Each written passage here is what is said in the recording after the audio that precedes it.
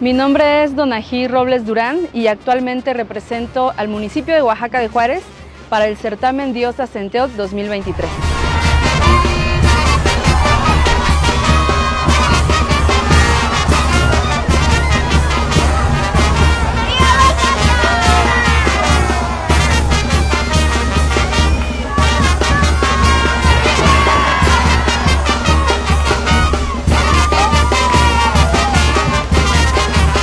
Desde los 16 años he formado parte de la delegación de chinas oaxaqueñas de Genoveva Medina, y una de las experiencias más bonitas y más importantes que debo recordar es, creo que la primera vez que cargué una canasta enflorada, que la canasta es pues nuestra guelaguetza, nuestra ofrenda a los santos de nuestra devoción.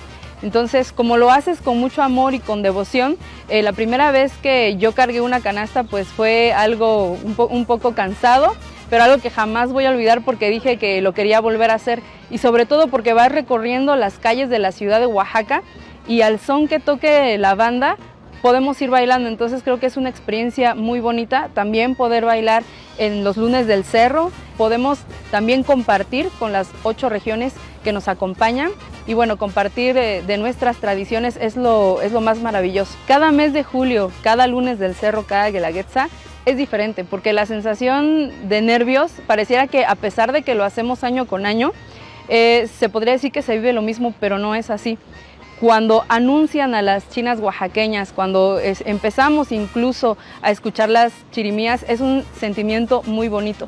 Y parte importante de nuestra indumentaria también es nuestra canasta enflorada, o también con figura de virgen.